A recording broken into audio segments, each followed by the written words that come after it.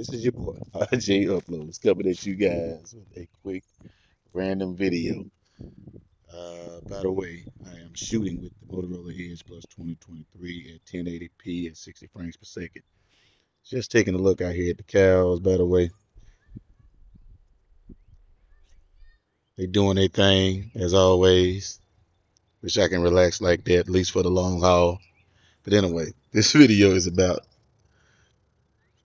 the Google Pixel Fold and why I think this is a one-all be-all phone, foldable, whatever you want to call it. This is just me telling y'all it's okay. It is okay to get you a foldable device. I've been rocking this bad boy since it came out, June 27th to be exact. Um, Still, I ain't gonna say it's like it's brand new because it's actually been running a heck of a lot better than it was from day one. Have no issues with my connections, my networks. I can use a regular SIM and an eSIM at the same time. I can use it on all carriers. Haven't had any issues with it over here in the US, I'm going to say. Go ahead and straighten it out. The form factor to me still is lovely. I have been able to put away my Pixel 5 a lot of the times because of this form factor.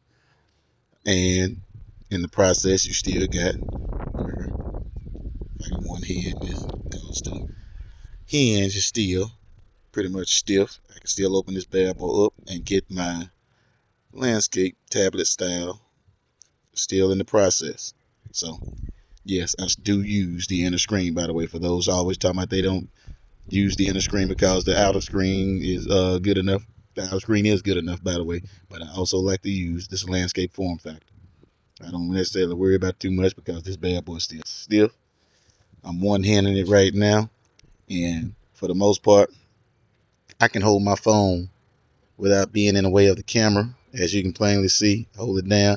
My hand basically covers this phone. The weight doesn't bother me. By the way, shout out to Toastmade because I'm rambling right now.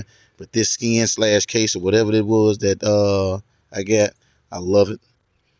I didn't think I was going to have anything to replace it with all of my other skins or the other case that I had with the metal case.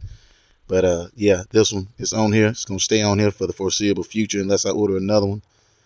Yeah, y'all go look these guys up. They do great with some of the mainstream phones. I've seen a few. I'm probably going to get another one pretty soon. So yeah, check your boy out, and also check out toastmade.com. By the way, this is not no sponsored video. Just to let y'all know, I'm just shooting these guys out there because they did a damn good job with this skin slash case. But anyway, dude, go out there, get you one. Think the phone ain't even as expensive as most folks always continue to say it. Now the phone has been out a while now.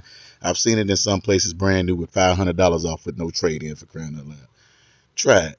Y'all spending that much on the doggone S23 Ultra or an S24 Ultra or iPhone or whatever you want to call it. Go ahead. This thing's coming out with a base model. I mean, 12 gigs of RAM. I think starting out at 256 gigs of storage. I think my only gripe on this phone, and this was my fault, I didn't get the 512 gig version because I'm keeping this phone for quite some time. I'm just going to say that much. It's not going anywhere. This one's going into my all around every day. No matter what else that I end up with, this one will forever be, until further notice, in my pocket. So also, Google, please don't change the form factor up that much from this style.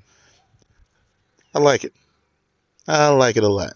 Even the bezels on the inside, they don't bother me at all. If you want to trim them up, fine, trim them up. But keep that camera where it is, located out of the way, out of the bezel.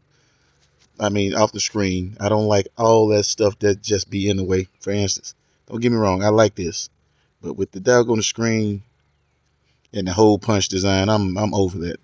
That's just me. It might be a lot of folks doggone that disagree with it, but hey, it is what it is. This form factor is great. I can't see any other thing to say about it. Yeah, I mean, I'm at a loss for words at the moment because, like I said, I do this stuff just straight off. No editing involved. This is just me filming, talking to you guys. The hardware is good. The software has been good.